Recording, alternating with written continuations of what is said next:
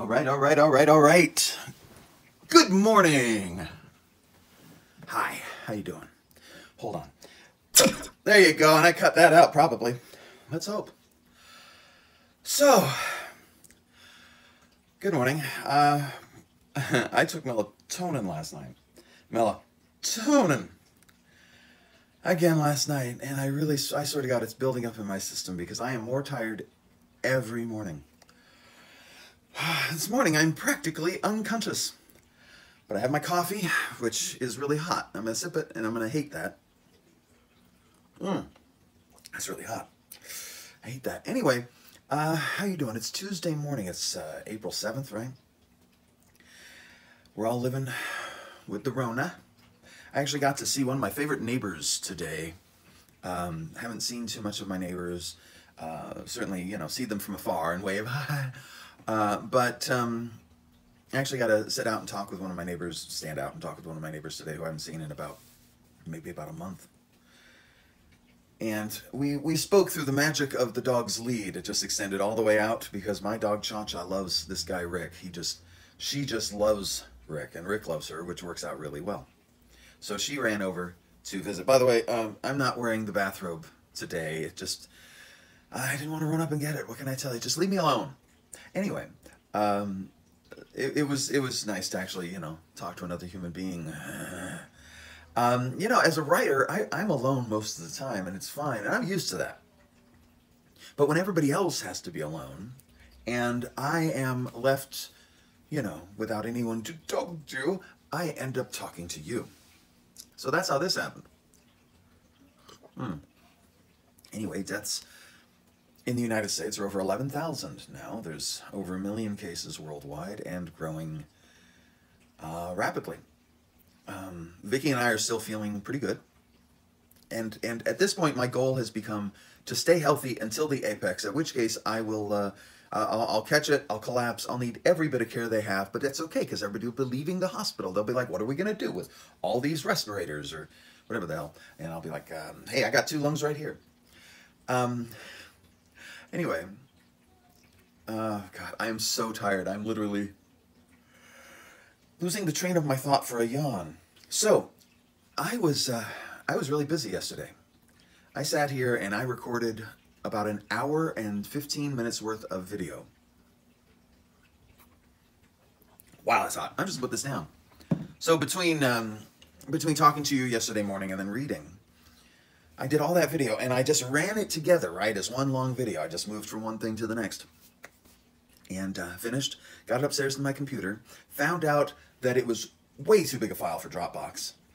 Dropbox is great for pictures, not so great for over a gig of video. So between Vicky and I, we figured out a way to get the video off the phone and onto the computer. And, which should be easy, right? Should be.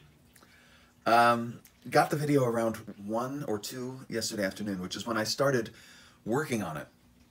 And I didn't finish until I think around 10 o'clock last night. So today I will be doing a lot less than I did yesterday. So we're gonna talk for only a few minutes. I don't even have a timer today. This is how confident I am that I don't want to go for a very long time. And watch, I'm gonna be talking for like a half hour. Anyway, I did a lot of thinking yesterday on my good friend, A Grand Canyon. I read half of chapter 1. And when I titled this One Man's Journey Through Depression, I won't kidding. It really was. And I had no way of knowing that journey through depression was even going to end at that time, if it did. I think it took a little longer than the confines of this book.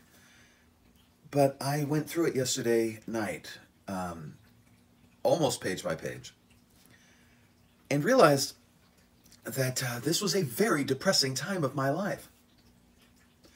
This was around 2002, 2003, 2004. Actually, and before that, of course, because yesterday I was reading to you about Teresa, who was just the sweetest, loveliest girl. And I'm so glad that she ended up living a happy life and being a happy person, and that makes me happy. But my point, if I could get to it, on all of this fucking melatonin, or through all this melatonin. My point is that I wrote this book when I was nearly 40, okay? In my late 30s. 20 years before that, I was in my late teens. I was nearly 20. The difference between nearly 20 and nearly 40 is astronomical. And I realized last night that the difference between nearly 40 and nearly 60, I hate to use those words, but come on, I'm going to be 55 this year. The difference is just as profound. You don't think about it. You think, oh, I'm an adult, and I'll continue to be an adult. No. No, no, no. I'm a big fan of that Shakespeare quote that I can't remember now. You ever notice that when you try to remember quotes, they just go right out of your head? But every man, every person plays many roles. I'm paraphrasing at this point. Every person plays many roles in their lives, and I'm a big fan of that sentiment. In my book, Illumination, which I had to look down to get the title, I talk about the different lives that I've lived in my lifetime, because I feel like, you know, so many things can only be encapsulated by saying that was another life. Like Married to Rosa, that was a completely different lifetime. My time as an actor, different life.